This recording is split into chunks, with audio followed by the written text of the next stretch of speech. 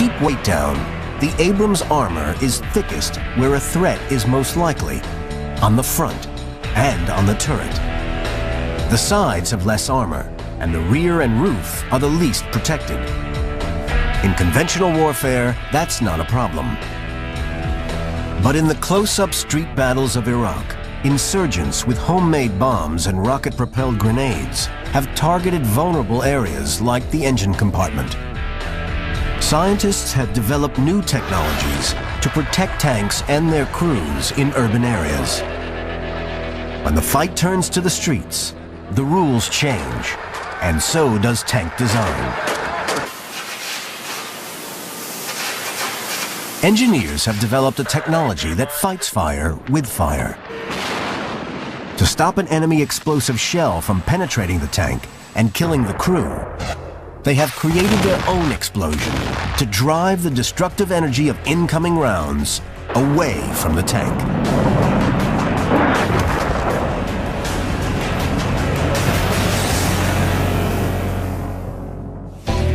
It's called Reactive Armor, a system that prevents shells penetrating the tank by literally blowing them away. It consists of a series of explosive flyer plates that cover vulnerable parts of the tank. The tank is literally covered in high explosive. The flyer plates look like small boxes. They contain an explosive that is detonated only when hit by a rocket or missile. On impact, the explosive ignites and pushes the force of the incoming projectile outward. Socorro, New Mexico, 10 a.m. An explosive expert Van Romero and his team are about to conduct a demonstration to show the protective power of this type of armor. As Vice President of New Mexico Tech, one of America's leading research centers for explosive science, Romero has been at the forefront of explosive technology for over 25 years. He's demonstrating how reactive armor repels armor-piercing shells. What we're going to demonstrate today is the basic principle behind a flyer plate. And this basic flyer plate technology is used in all reactive armor. In our first demonstration, Romero will fire a shell at standard armor with no reactive flyer plate.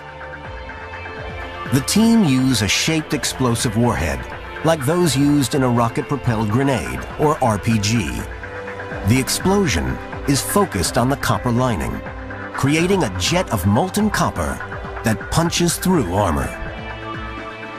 We're going to have about 10 inches of armor, fire the warhead right next to that armor, and cut a jet through 10 inches of steel.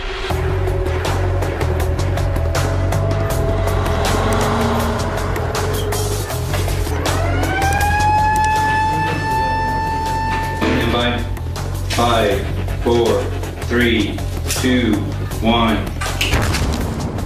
To the naked eye, it's all over in a flash. The only way to see what's happening is on high-speed cameras. At an incredible 10,000 pictures a second, we can see that the copper jet slices through the 10 inches of steel like a knife through butter.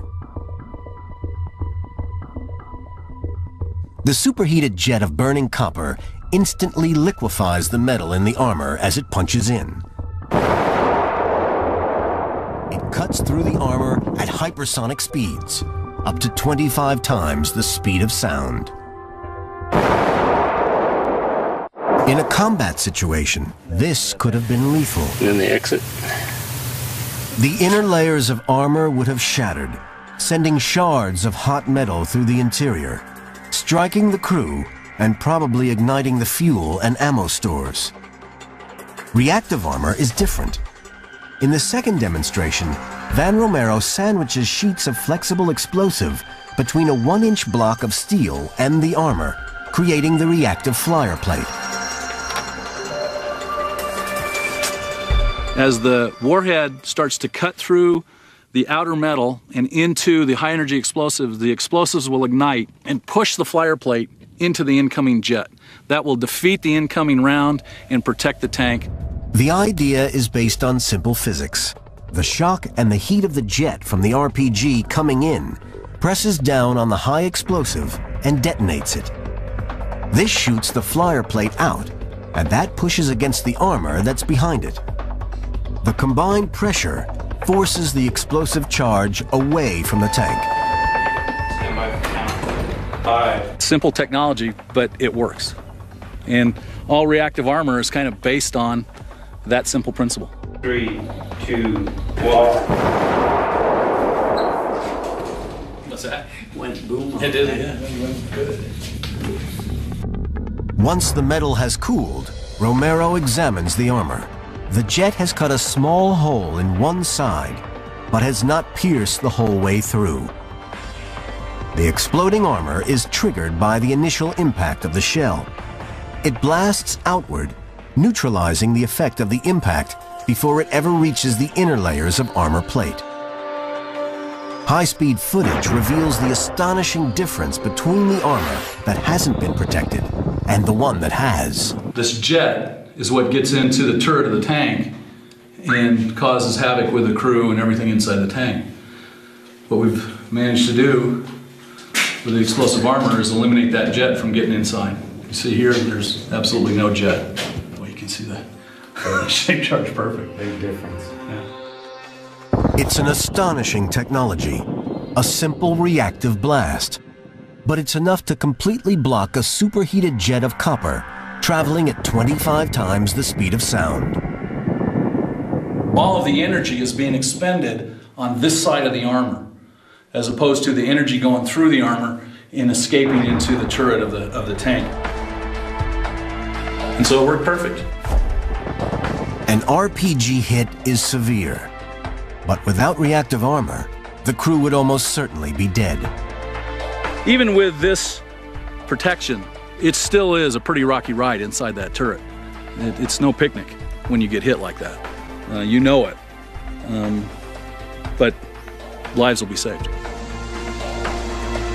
The real brilliance of reactive armor is that it saves lives and machines without adding very much weight.